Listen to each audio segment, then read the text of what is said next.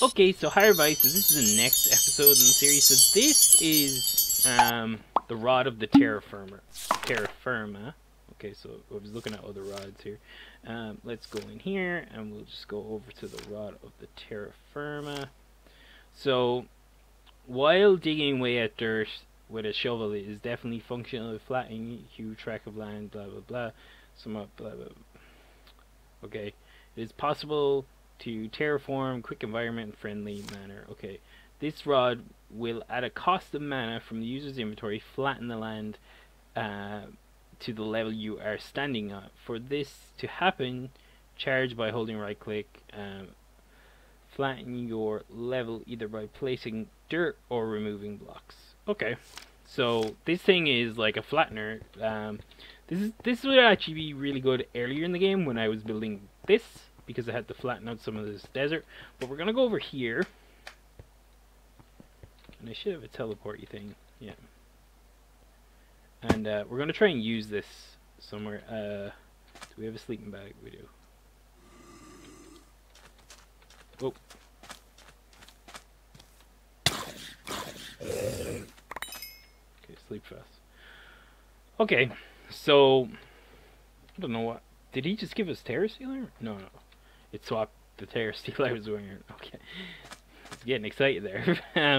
Alright, so yeah, it flattens out the land. So let's just go over here somewhere where we're not going to see this, hopefully. And then, you hold right click in order for it to work, and you use mana. So we have a good bit of mana in our inventories and stuff. Our mana mirror is working away and things.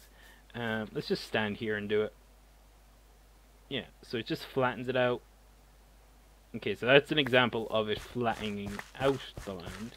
And if we go up a little bit, it should actually make dirt appear here in order to raise the land level. That's actually really good. And it works at a pretty good radius. So it should be flattening out on the other side. Yeah.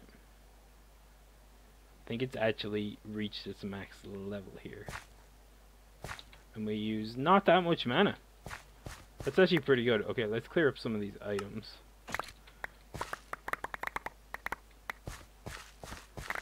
That would be really good for building and stuff. Anyway, so that's the rod of the Terra Firma. Now, it is quite long recipe when I did it. So you need basically all of the seasons, ruins. You need a rod of the lands, which I showed you last episode, pasture seeds, and Terra Steel. The ruins, okay, you need all this stuff. So you need cakes, you need snow. There's other ones for the ruins of spring and summer and all this. So like if we go here, we need saplings and things.